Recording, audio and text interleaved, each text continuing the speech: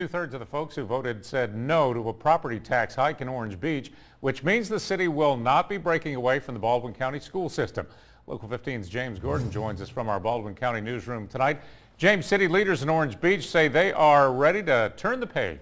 They are, Greg. Mayor Tony Kennon says it's time to work together and that yesterday's election was a huge effort in raising awareness.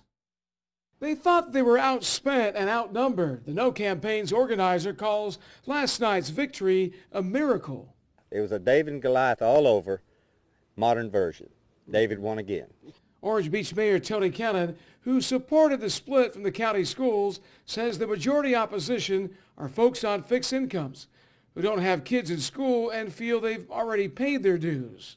They had legitimate concerns as to any tax increase, and we've never ever questioned that. They had a legitimate concern. Being double taxed for schools was a big issue.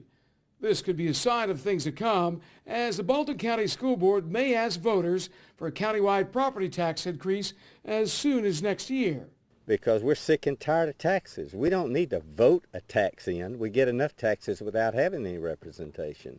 Meantime, the school board is looking forward to what is being called the Vision 2025 high school and college facility that officials hope to build on the Foley Beach Express. That location had Orange Beach students in mind from the very beginning when Mayor Kraft proposed that location, so that it would be more convenient for Orange Beach students as well.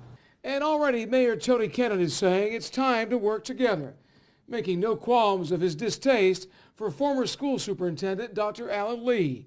Kennon says working with interim superintendent Robbie Owen will make all the difference. And we're going to meet today or tomorrow, and I believe with all my heart with him and the new board members, I think we got a much better opportunity to work together in a good fashion. No doubt this was a hot button issue. The voter turnout was a record-setting turnout at the polls. In Baldwin County, James Gordon, Local 15 News.